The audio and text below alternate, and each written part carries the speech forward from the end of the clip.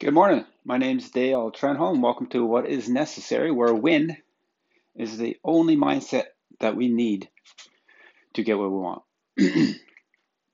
So today, just kind of going to go over my life this last month. It's been very challenging, very emotional roller coaster ride, and what I came up with is the real food for your mind, body, and soul.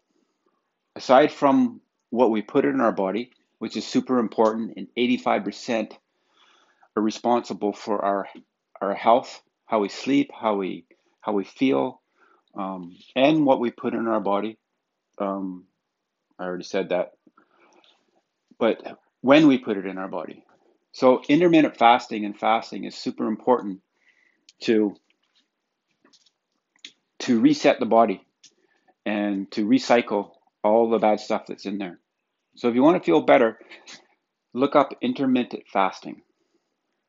And also, uh, for food for the mind, body, and soul, is I've been wrestling with following Jesus and following the Creator in that order, opening up that line of channel and following the Ten Commandments.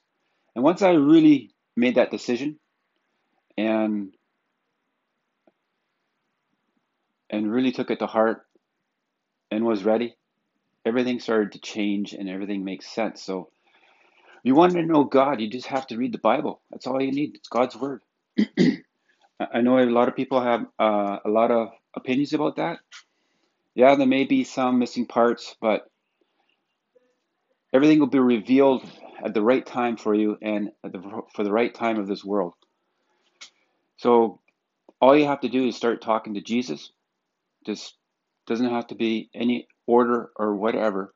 It's not about religion. It's about a friendship with Jesus.